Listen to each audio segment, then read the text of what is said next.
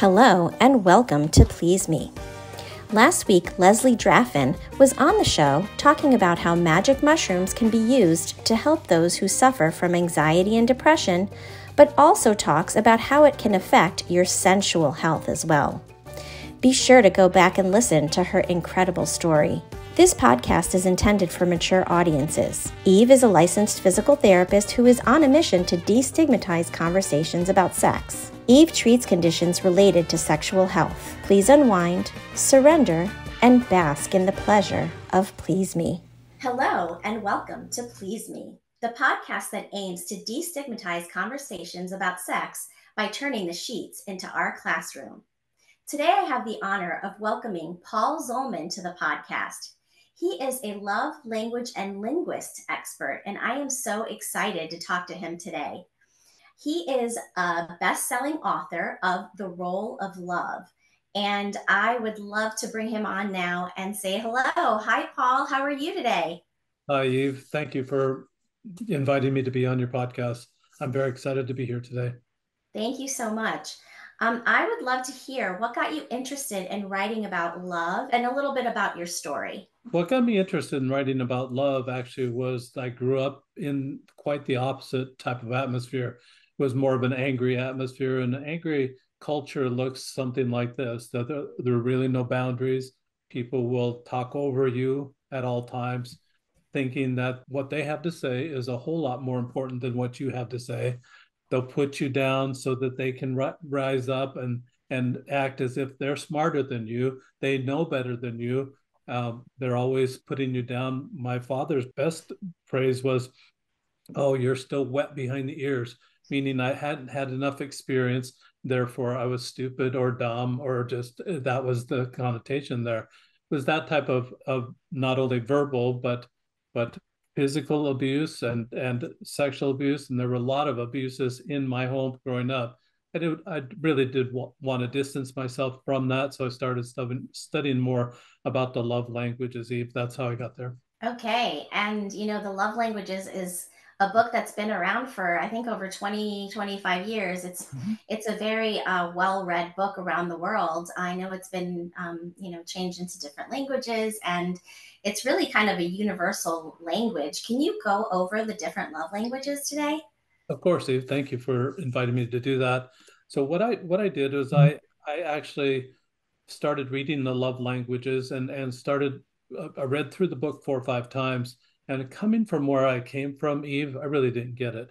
You mean, Dr. Chapman, that if I guess what Eve's love language is and I cater to that, we're going to be buddies?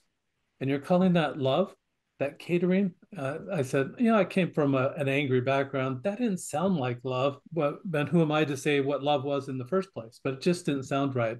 And it wasn't working for me, Eve, because I'm a bad guesser. I wasn't really good at guessing what is the love like? What does this person want from me that will help them be happy?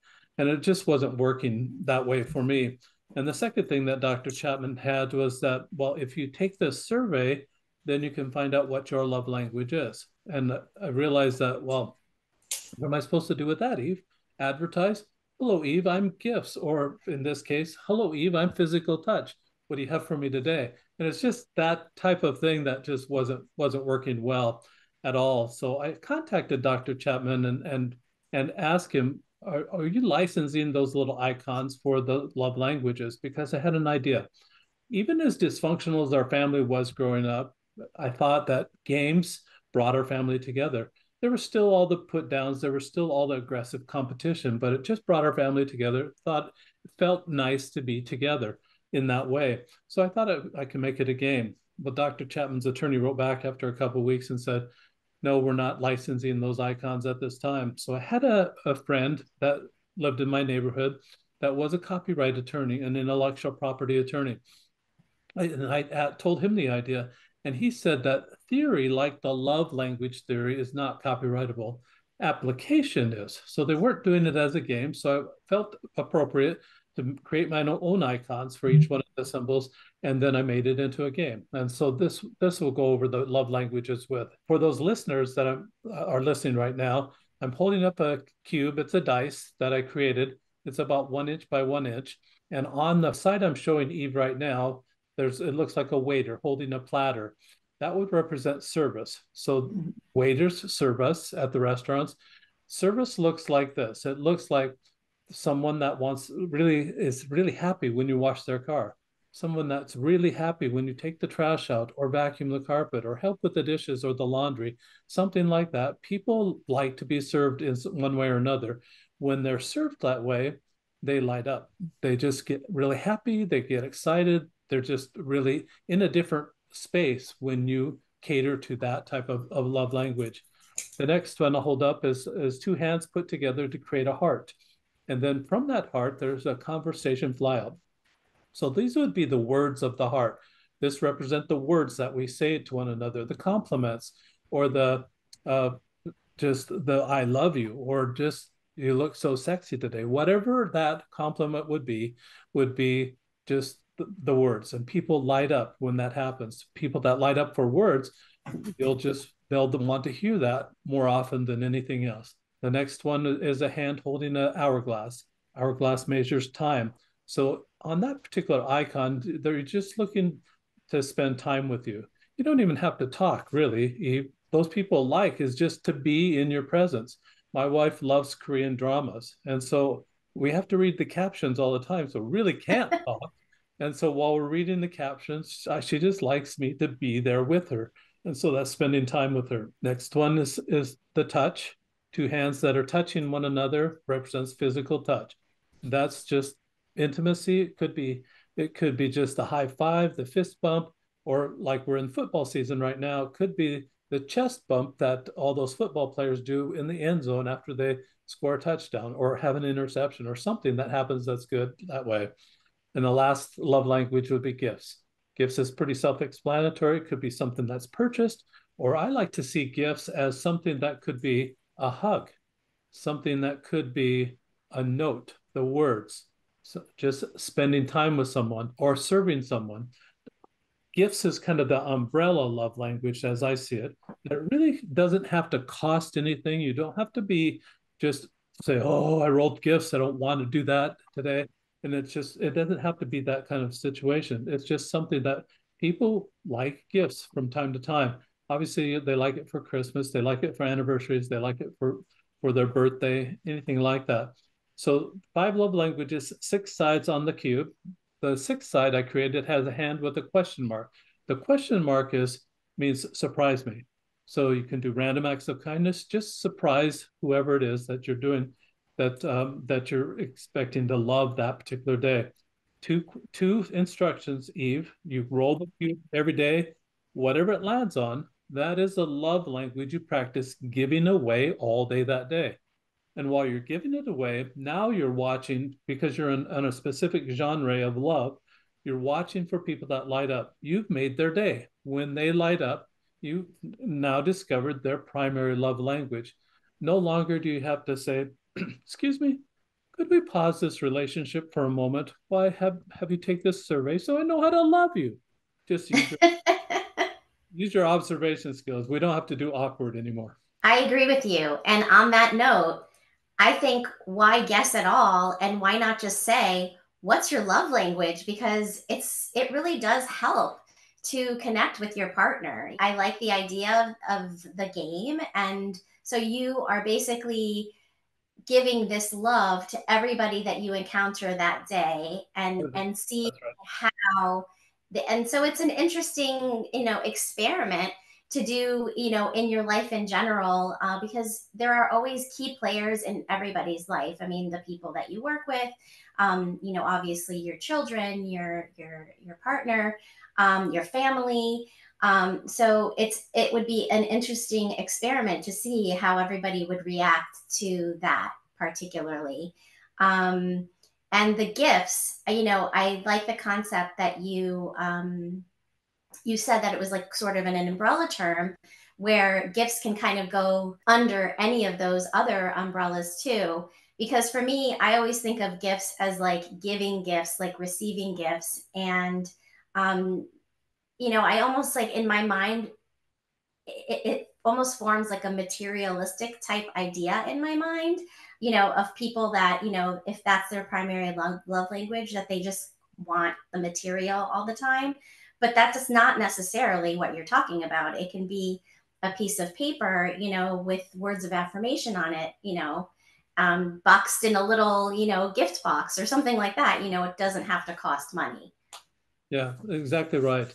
And it's the whole idea is that instead of guessing or instead of even asking someone what their love language is, the whole idea is just to use your observation skills, and that's really going to be the best barometer. And I have a story about that. Just probably within the last 4 or 5 months, I met a gentleman that until he found out about the cube and started rolling the die, he his wife was telling him, my love language is service. But he would wash the dishes, he would wash the car, he would gas up the car, he would take care of the kids, he would do all these things.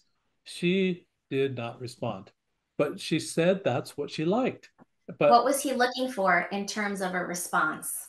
well, just what I said, that she wouldn't light up. She would not manifest that physically or externally in any way that's what really lit her up. But he Okay. started rolling the die and Mm-hmm. then rolled it on words a couple of times. And he said that the words is what really lit her up. That's what got her really excited. And in that way, discovered really what her primary love language is. And so the survey can be skewed, and you can skew surveys by just saying, this is a survey. I know what they're doing. And you can just kind of skew it and say, this is the outcome that I'm looking for. Therefore, I'm going to answer in this way. And you can skew it that way. And a Right. lot of people might do that, maybe accidentally, maybe on purpose, maybe just innocently. They'll skew that survey. So the watching the body language is a whole lot better way to detect what their real love language is. And that's the whole idea of this. During the course of a day of practicing that one genre of love language, I'm a salesperson, so I go out and talk to business owners every single day. And while I'm talking to these business owners, I'm just watching for things that I might discover what their love language is just within a few minutes that I'm visiting with them. And if I can discover what their love language is and then hone in on that a little bit, it makes it a whole lot easier for me to come back and to talk to them a little bit more about the business proposition that I would have for them. Just makes it a lot easier to be able to use it in a sales situation, use it for customer retention if you're a business, or use it for employee retention if you're a business as well. It just works in a lot of different situations. And it works. Dr. Chapman wrote the book about using it within your own significant other type of situation, more romantic type situation. This concept is that I was single when I created this. I said, Dr. Chapman, I don't have a significant other. Who the heck am I supposed to love? It just dawned on me, well, I guess I have to love everybody. And the whole idea about that, Eve, is that I don't know anybody that's with their significant other 24/7. So that love actually becomes a part-time job. I needed that full-time situation because from that angry society I came from, I found myself stacking annoyance on top of annoyance on top of annoyance on top of annoyance till I have that flash of anger. I would never know what straw would break that camel's back, and I'd have that flash of anger, go back down, and then start the stacking again until I had that annoyance or that flash of anger again, and it just cyclic in that way. I wanted to get away from that whole culture that I was raised in, get away from that. So instead of stacking annoyance on top of annoyance, I stack kindness on top of kindness on top of kindness on top of kindness. Instead of saying, what's wrong with that person? Why do they do it that way? And having that boundary that I didn't have growing up, having that boundary that says, I'm not in charge of them. I can't make their choices for them. And what makes me think that I'm better than them to try to force my suggestions on them? I can ask if they want advice, and if they say yes, then I can offer it. Or they can ask me if for advice. But I really can't force my advice on them. And when I realized that I'm not in charge of that person, you can't believe the sigh of relief I had. It was just a big burden that was lifted off my shoulders. Oh, the only thing I can do, I can't bid love to come my way, but the only thing I can do is I can send it out and I can respond when it comes my way. This really helped me to understand the languages of love to send it out. And by doing that, doing it every single day, I learned all 5 love languages. So now I'm fluent in all 5 love languages. So it's easier to see it now when it comes my way. A lot of times it might not be my primary love language, but I can say, oh, they're loving on me. I can respond to that. It's a huge difference. I love the concept of being fluent Mhm. in love languages because it is a language and you do need to practice in order to become good at it, you know? And so this is a perfect way to become good at all of the love languages if you're constantly using them throughout the day with people that you encounter. Can you tell me, and you pick, you know, whichever love language, tell me what a day like this looks like for you? And you know, with examples of like what you would say to, you know, the postman or whoever it is that you encounter. I'm just curious to see how you kind of put this in place. So today, the first thing in the morning, right after I wake up, say my prayers and get started for the day, first thing I do is roll the die. And then that kind of sets a purpose for the day, Eve. It really does define this is the type of opportunities to love that I'm watching for all day that day. And so for physical touch that I rolled this morning, what I'm watching for is opportunities to do the high five, the fist bump. I went to the post office and just what can you do at the post office? But you can do the high five, you can do the fist bump, and you can thank them. You can actually do touch their hearts, and that's almost a physical touch, but you can touch their heart with your words and have it be a virtual touch, so to speak. That way, you can touch people on Zoom like this, and have that be also a virtual touch. The best you can do. If you're on the East Coast and I'm on the West Coast, I mean, that's the best you can do on that day, but it still is something that you can do as far as physical touch. What the whole idea of this, Eve, is that as you're stacking kindness on top of kindness on top of kindness, you're using these love languages as the basic love languages, the basics that everybody should learn. Everybody knows the alphabet. Most people know the alphabet. And this is more like that this is a reading skill. This is a loving skill that everyone should have. By practicing these loving skills and practicing these kindness on top of kindness, you get to the higher laws of love, like intimacy, or like charity, or compassion, or mercy, or forgiveness, or empathy or sympathy. Those are all higher laws of love. This gets you there. Can you imagine insulting, and then asking somebody for intimate relations after you've done all that all throughout the day? This is the warm up, the foreplay, so to speak, of love. This really will get you to the point that you'll be able to access those higher laws of love, and that's the whole idea of this. That's what a day in my life looks like. I'm always watching for opportunities that I can help pat somebody on the back. Obviously, it's above the waist in this situation since it's not going to be below the waist at that particular time, unless obviously it's someone that you know intimately. Yes, absolutely. And, you know, you're absolutely right. When it comes to intimacy, you have to really feel safe in that other Mhm. person's presence.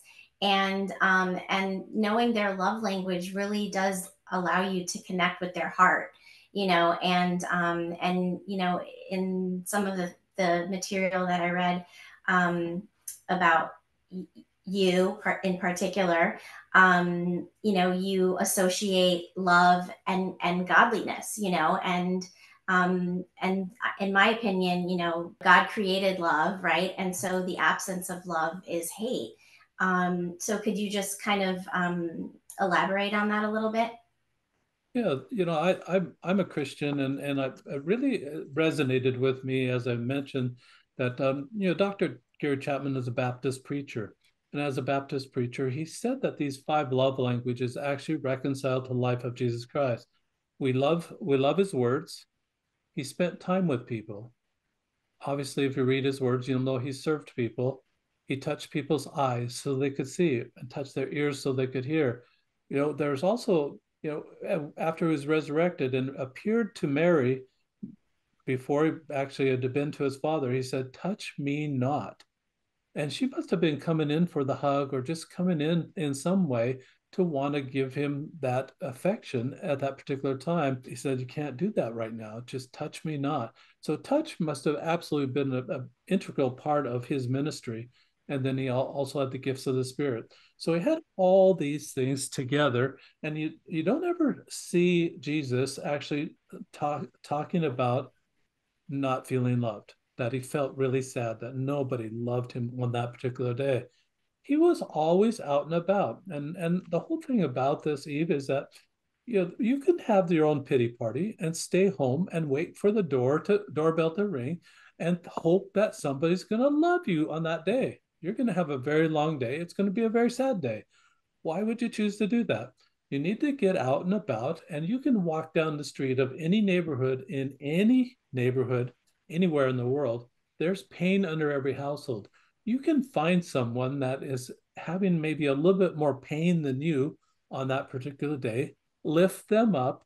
And while you're lifting them up, you're making their day, but it's giving you great satisfaction by doing that. You're sending this love out without any expectation of anything coming back, but trusting the laws of the universe back to Jesus, the law of the harvest, or to karma, or to the law of attraction. Any of those laws say that whatever you send out, someday will come back. Trust in those laws that someday it'll come back, but you'll get that satisfaction that you made that person's day a little bit better by just helping them out. But you got to get out of that chair and do it. Walk down the street and find pain in another household that's deeper than your pain. Lift them up a little bit farther out of that hole of pain. Absolutely. Intimacy, goes hand in hand with feeling, loved, especially for women who need that emotional connection before they can have intimate relations. As far as religion goes, I personally I don't consider myself religious, but I am very spiritual, and I do believe that God gave us sexuality. I mean, it's the only way that we are all here, right? Without it, none of us would be here. No animals would be here on Earth. So, sex is such an important part of our lives, and it's interesting that still it's so difficult for many people to talk about. So how did you move from, childhood abuse, which, I can relate to completely. How did you move from childhood abuse to loving relationships? And did you find that this game you created brought you more loving relationships? Good questions, Eve. Let me just tell you that this stacking of the anger that was happening and these flashes of outbursts that would happen actually contributed to the demise of my first marriage after 23 and a half years of being married and 8 children. We just, it just fell apart. And so I was by myself. I decided I was going to have an excellent midlife crisis. So and I was primary custodian for the children after the divorce, and so when it was her turn to have the children for her weekend, what I would do is I'd set in advance a time and a date and a place that I'd meet someone online. We'd set a destination city where we'd meet. I'd go to that city, have a date, and then go back home. And so I did that for about a year and a half. I call it destination dating because I went all over the place. I went to Daytona Beach, Florida, Jacksonville, Florida, Columbia, South Carolina, Charleston, South Carolina, Charlotte, North Carolina, Atlanta, Georgia, New York City, Salt Lake City, Kansas City, Nashville, Phoenix, Cabo San Lucas, many, many other cities. But I went to all those cities just for a date. That was it. And so I was having a great time traveling all over the place. But it was like the words of that song, Eve.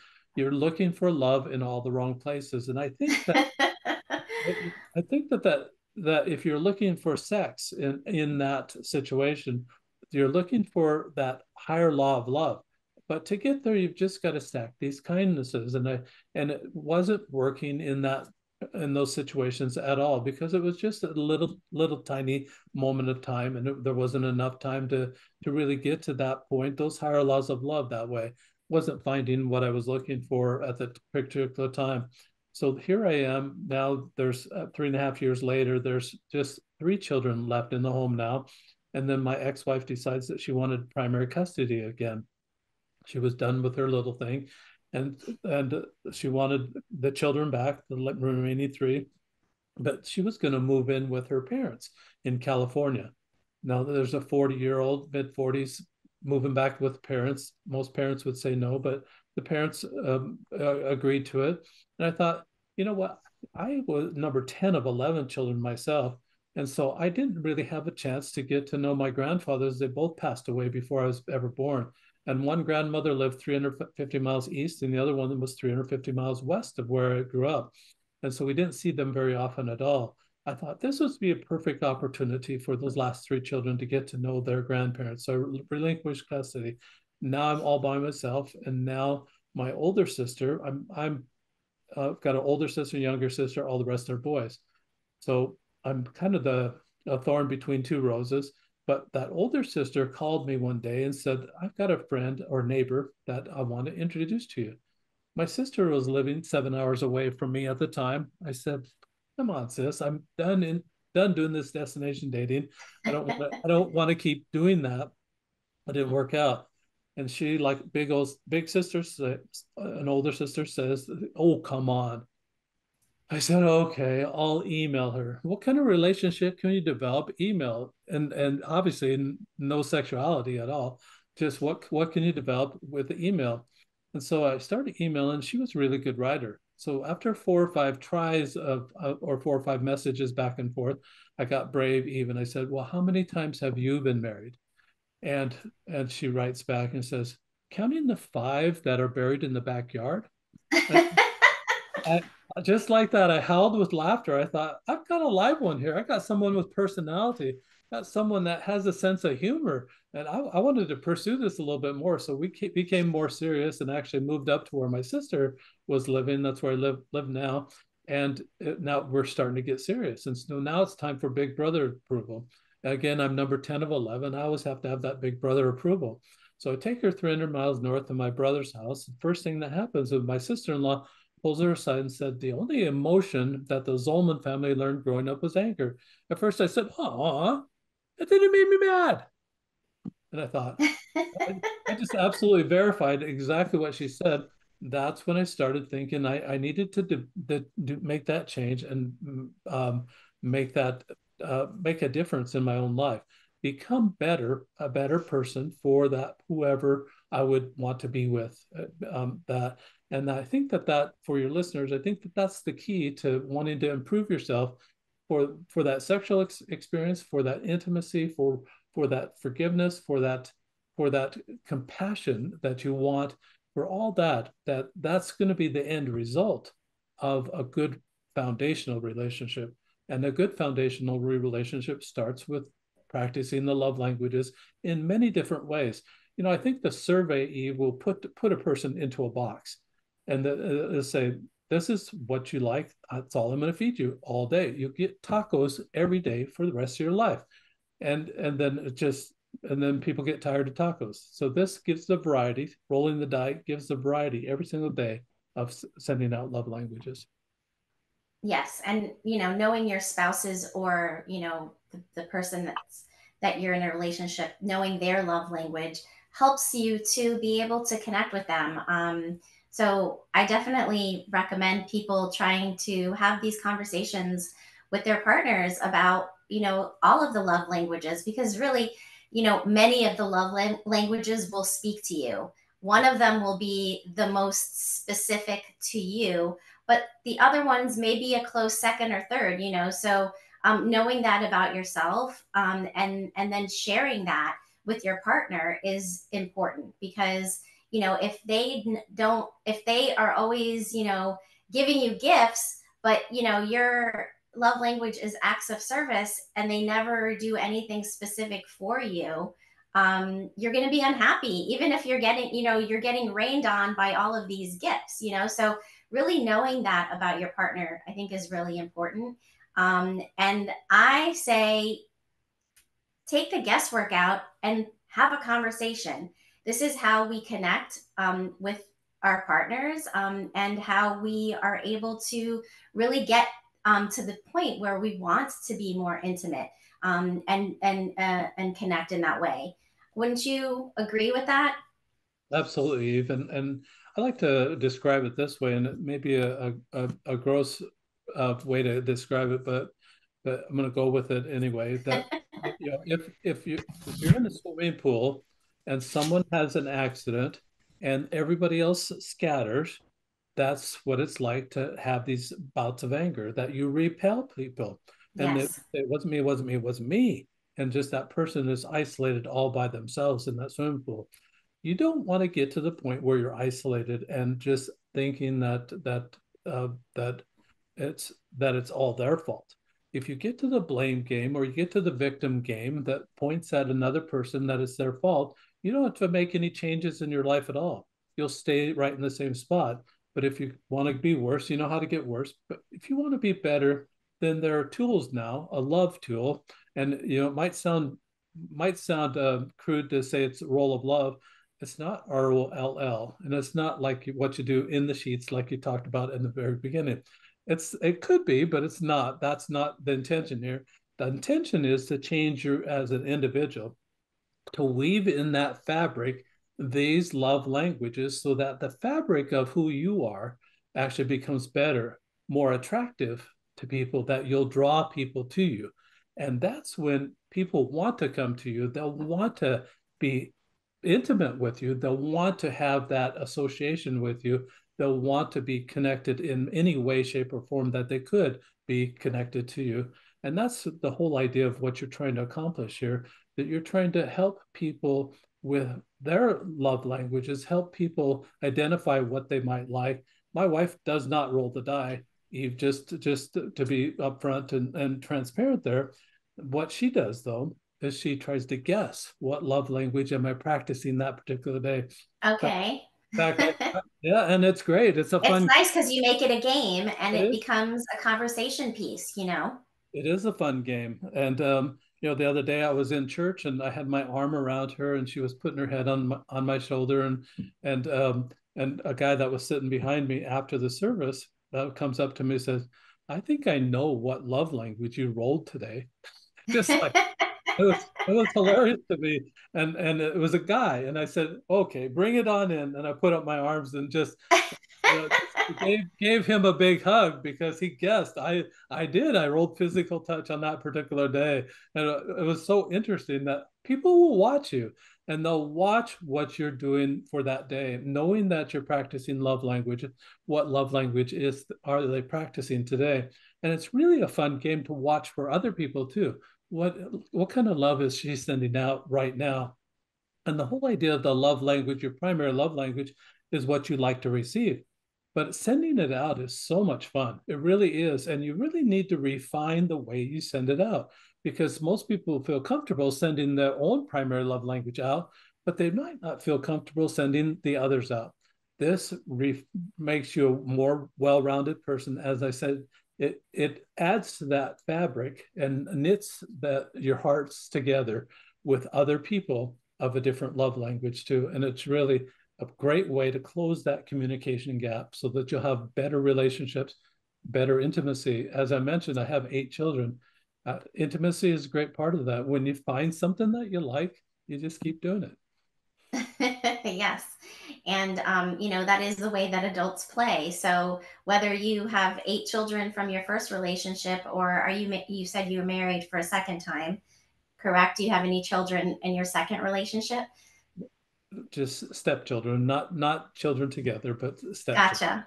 Okay, very good. So, Yeah. whether it's, either way, we're talking about intimacy in terms of just pleasure, and what better way than to practice all of the love languages to become fluent. I mean, I love that concept of becoming fluent in all of the love languages so that you can really love on everybody. It's not just your partner that you need to love on. You can love on yourself. You can love on your partner. You can love on your family, your children, everybody can benefit. And I know that that particular book, The Love Languages, was actually rewritten in a lot of different ways. And I think that one of the ways was, figuring out the love language of your children so that you can better help them to like develop and be a better parent. So I did buy that book and I read that one, just to help me with my kids too. And I was like, oh, you know, light bulbs went off after reading it. I was like, I can really relate to my children more.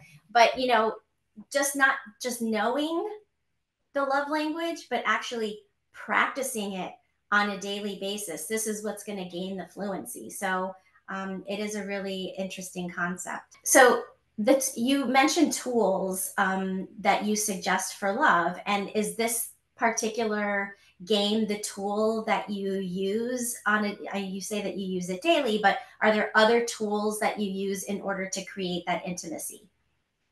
Good question. And I think that one of the things that helps create the intimacy too is actually keeping a journal.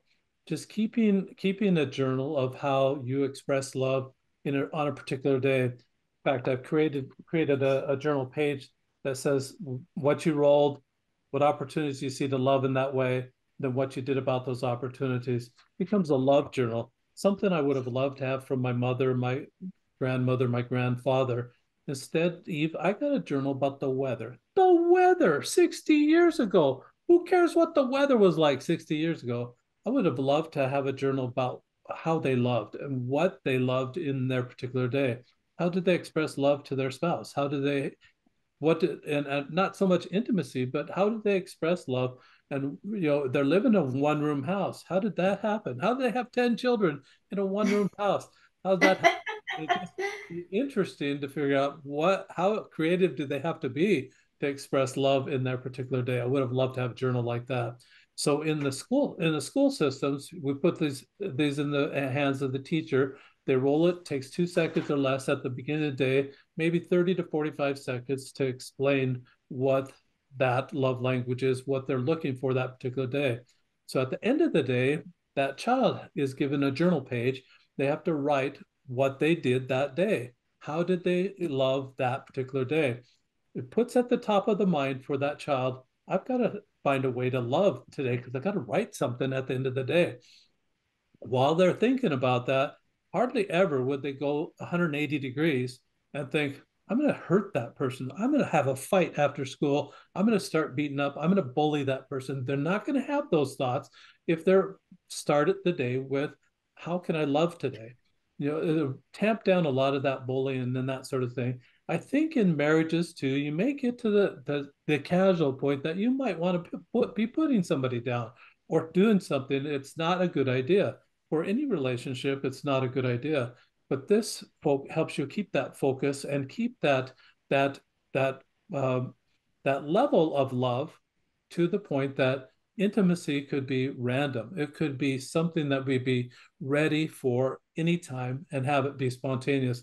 I think most couples would want something like that. They'd want the ability to have that randomness, that just spontaneity for having intimacy, and it really works that way.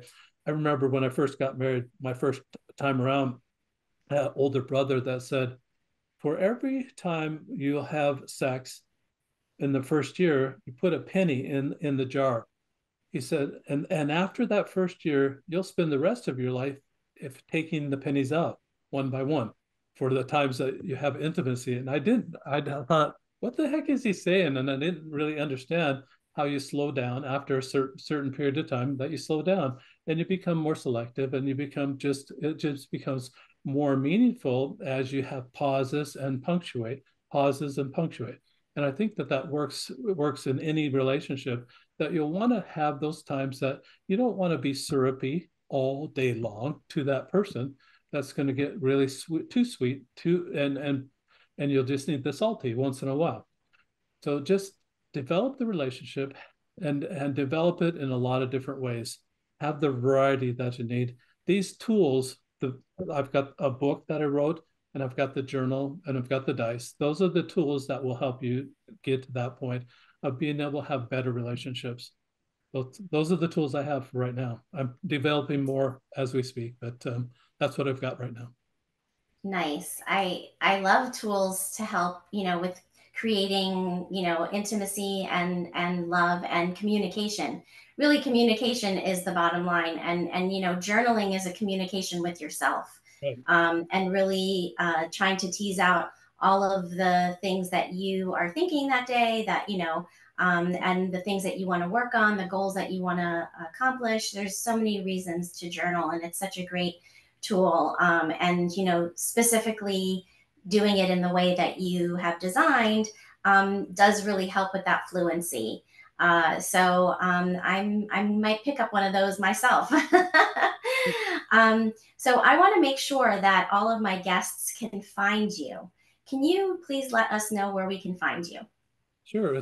They can find all these tools that we just talked about on my website at rolloflove.com. Again, ROLL is something that happens outside of you. ROLE is the change that happens within. So it's ROLEoflove.com.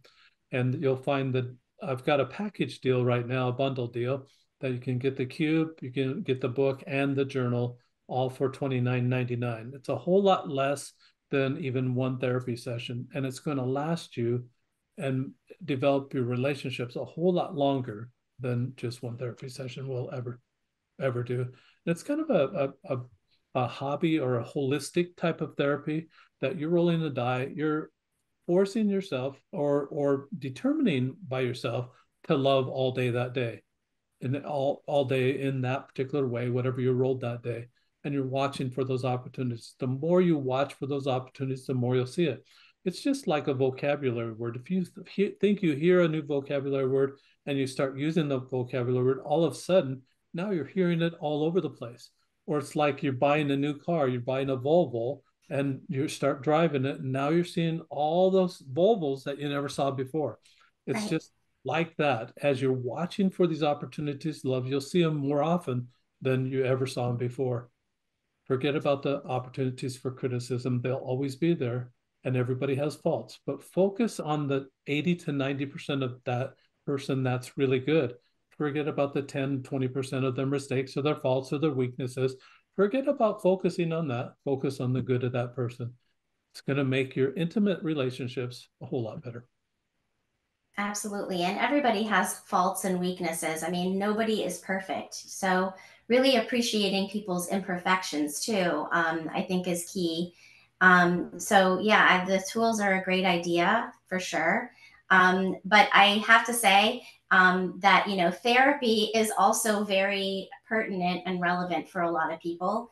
I myself went through many, many years of therapy with and without other people, involved.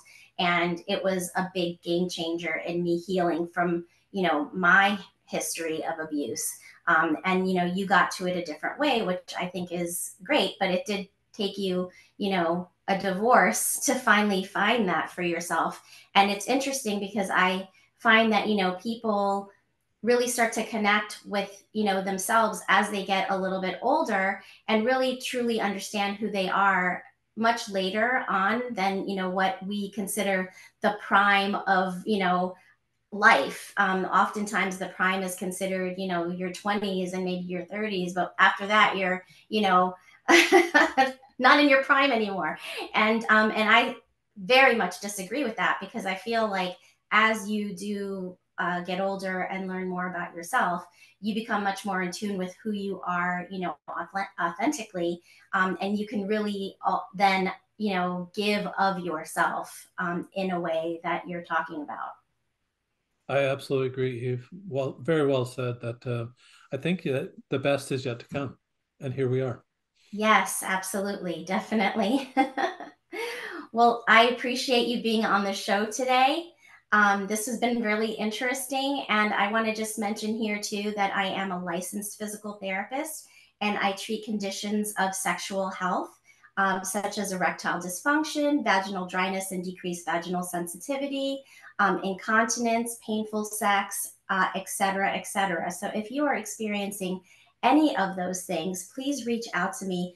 Do not be shy. There is no shame in seeking help for sexual dysfunction. So on that note, I am going to say goodbye, and thank you so much for joining me today, Paul. Thank you, Eve. It's been a pleasure to be with you. Until next time.